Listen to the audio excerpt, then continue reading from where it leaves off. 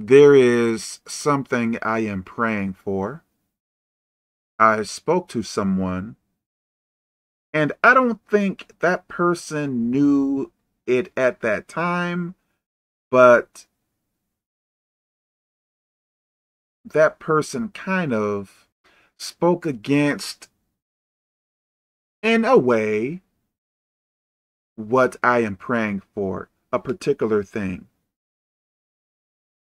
And I was going to say that it is not their fault, but in a way, that person probably should not have told me what that person told me. The Bible tells us we are in a spiritual war. In war, some things are not so easy. In war, you may have to push to get to where you want to be, in a sense. Or should I say, push to get what you want. So if you are praying for something, don't give up because of the resistance. I remember some years back, I spoke to a witch. At the time I met her, I did not know she was a witch. But anyways, I spoke to a witch. She made a comment about my YouTube channel. This was, I think, some years back. She told me that I should stop making videos because, in so many words, it is not going to do any good, or it is useless. I forget some things she told me. I think it was through text. And she was proven wrong. Very wrong. There are some people you should not listen to. I believe demons can influence people to say things to you that they should not.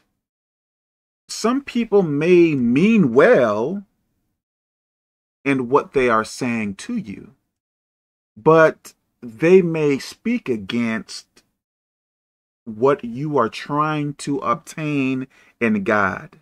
So that is demonic. Some people you need to ignore. Some people you should not pay any mind. Some people you may need to walk away from. Some advice is not good. Just because a person has a college degree, it doesn't mean that person knows so much about God. That person may lead you astray. That person may get you to doubt God and perhaps lose faith in Him. Some advice you need to toss out. Some advice you should not adhere to. We are in a spiritual war. In war, some of your enemies may appear as your teammates. Deception. Just because some people claim to be Christian doesn't mean they are. Some people are deceptive. Some people may be in ignorance. Some people may be used by demons. Don't lose track of your path. Keep your eyes straight.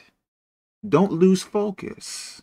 The more opposition you receive, perhaps you are on the right path.